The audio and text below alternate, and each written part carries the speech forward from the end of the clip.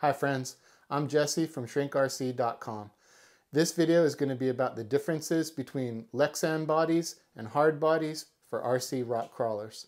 The first thing that I wanted to talk about was center of gravity, also called COG, and there's some other words for it too.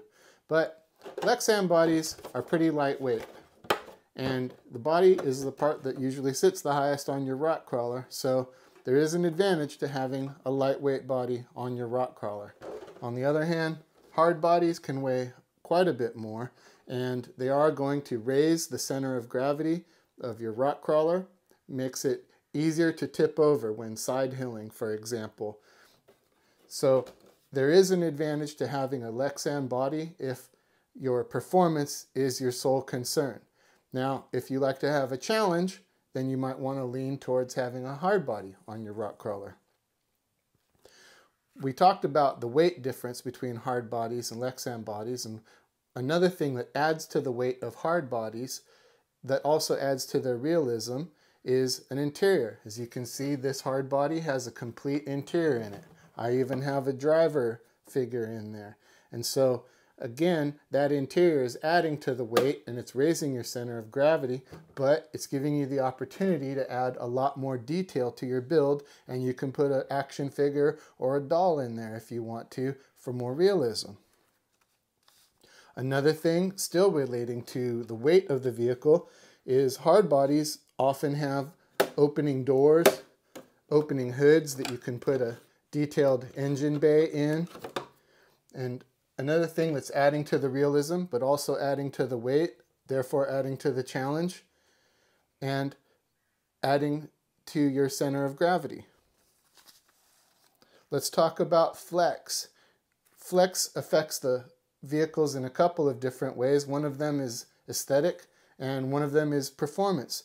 Now, if you're driving along in a vehicle with a Lexan body like this, and you scrape up against something that's pushing on the body, you might be able to flex the body a little bit and get around that obstacle without too much trouble. Whereas if you have a hard body, the hard body might catch on that, and the hard body is not going to flex, and it's going to force you to change your driving line, or it's going to scoot your vehicle or prevent you from getting past that obstacle.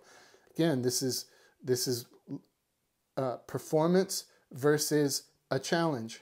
Now, the other thing about the flex, though, is the flex, to me, when I'm driving a rock crawler with a Lexan body, which I haven't done in a long time, but one of the things I don't like about driving the Lexan body with a rock crawler is it reminds me that I'm playing with a toy, and it ruins the illusion for me of the fun of having this miniaturized, realistic looking truck. I don't like seeing this flex, and you'll see it, sometimes it'll wobble or vibrate, or it'll flex while you're going over a thing, and to me, that just makes it more of a toy and less of an interesting part of the hobby for me. Now, there's no wrong way to have fun. If you have fun with Lexan bodies, I'm not mad at you. Go have Lexan bodies, go have fun. There's no wrong way to have fun. I can't stand it when people try to tell other people how to rock crawl. It's entirely up to you. Another thing we can talk about is the details on Lexan bodies. Now, some Lexan bodies have hard injection molded grills and other pieces like that to add to the realism, but a lot of times they just have a sticker like this, and they're kind of simplified. The door handles, as you can see, are kind of simplified like this, where it's an impression of a door handle, but it's not as realistic of a look. When you have a hard body like this, it's got a realistic door handle, it's got a realistic grill, realistic bumpers, and that illusion of that realism of a hard body is one of the draws for me. It's what makes it fun for me.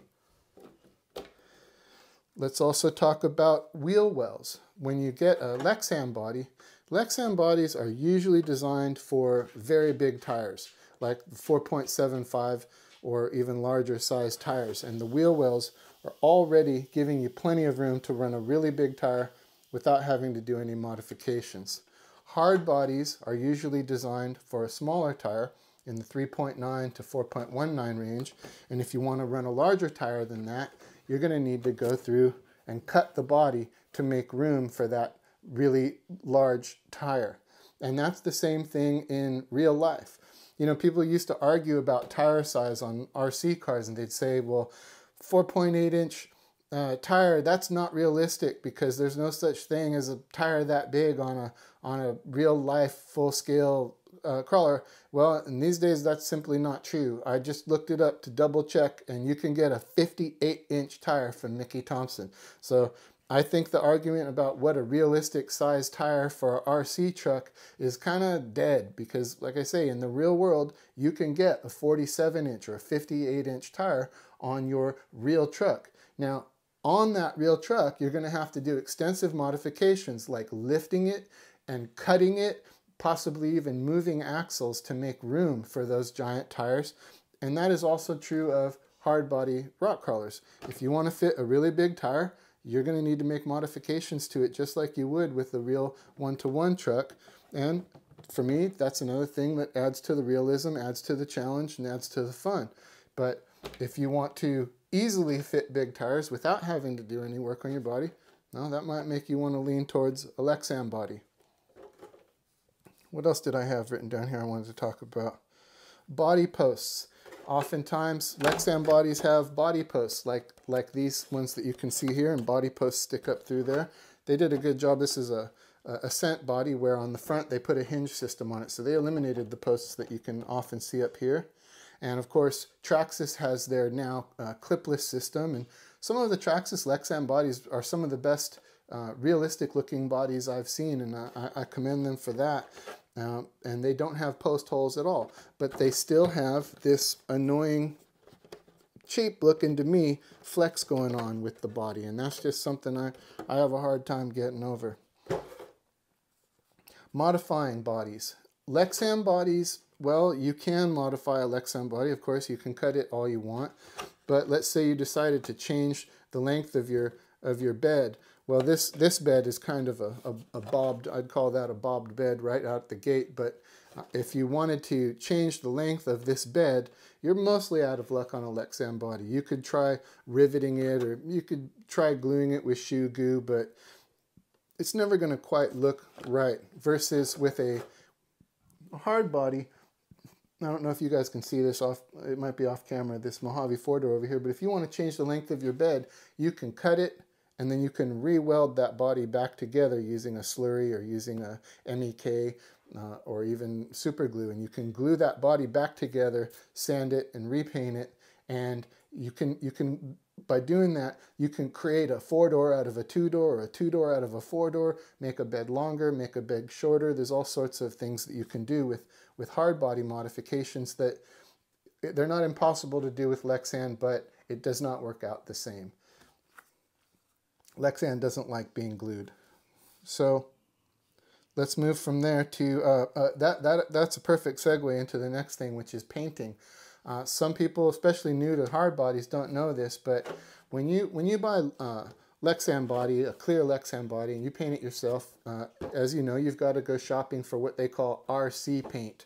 And the brands like Tamiya and other brands sell RC paint. And what that is that's a flexible paint. And you need to put flexible paint on the Lexan body, because if you use normal paint, like a lacquer type paint on a Lexan body like this, when you flex that body and you bash it into things, over time that paint is going to crack and flake off because it doesn't have the flex in it that you need.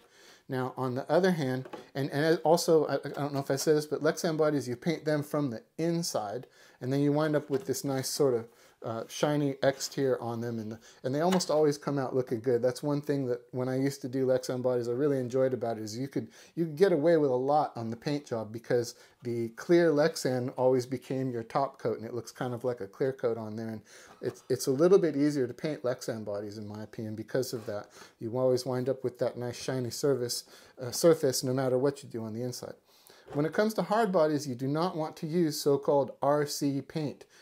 On hard bodies, you want to use regular paint, and Tamiya has another type of paint that is meant for plastics, and that's the kind of paint that you want to use. And in fact, you can use Rust-Oleum paint or Valspar paint or any kind of a typical rattle can paint that you would use on a car. And I even have a couple of bodies that are painted with automotive grade paint by professional car painters. These two are painted by my friend Slow Crawler, who's Tom, and he did a beautiful job on those. But there's a lot of options for paint with hard bodies, and If you're going to do multiple tones, then I'd say maybe it's easier on a hard body, because like on this one, I painted it, I don't remember if I painted it blue first or white first. I think I painted the white first. Then I masked off the white area, and then I painted the blue area. And you have to think about that more with a Lexan body. You've got to do it kind of in reverse order when you do the paint job. And with a hard body, it's more like painting a one-to-one vehicle. But you don't use RC paints on hard bodies, and you don't paint them from the inside, you paint them from the outside. And then a lot of times you'll go back and put a clear coat over if you want to get this kind of a real shiny look. And the last thing that I'll come back to is the realism of hard bodies versus Lexan bodies. I've seen Lexan bodies that were painted with really incredible paint jobs. I've seen them patinaed to where you can't say that it doesn't look as good as a hard body sitting still. But at the end of the day, it's still going to do this. It's still going to wiggle and wobble and flex. And for me, that just kills the realism. It takes the fun out of it for me personally. And that's why I got so into hard bodies and why I started Shrink RC. So if you'd like to learn more about any of this, be sure to check out more of our videos. Go to shrinkrc.com and see some of the things that we offer. And you can always write to me at jesse@shrinkrc.com if you have any questions. Thank you.